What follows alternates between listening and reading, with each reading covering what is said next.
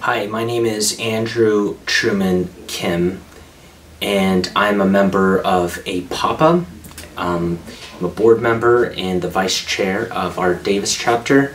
And the first question is, why am I involved with civic engagement?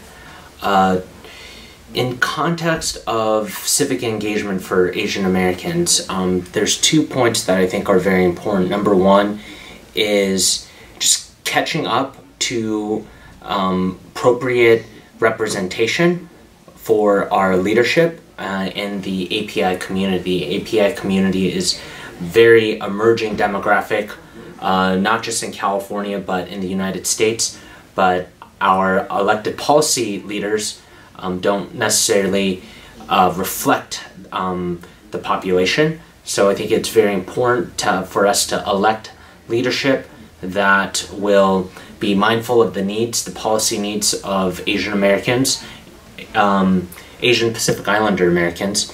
And the second reason is leadership in itself altogether. I think an important piece of civic engagement is leadership development. And this is not just in the context of politics or political campaigns. This is leadership in every aspect of life, from the private sector, public sector, in a community organizing work and community development work, where folks are willing to take more ownership and to engage more people both in the public policy process and both in community development process.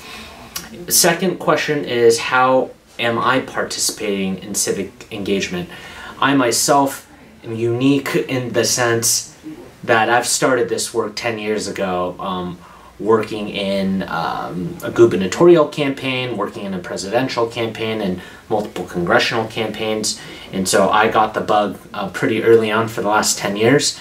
But I also participate in community organizations. Again, some that are partisan, some that are nonpartisan, some that are just focused on getting more young people educated on issues that are important for both the community, issues that are important for them, such as professional development, career development, or financial literacy, and organizations that, like APAPA and today's event, that are really trying to advance Asian Americans in leadership when it comes to the political process. The last question is, what changes do I want to see in the future?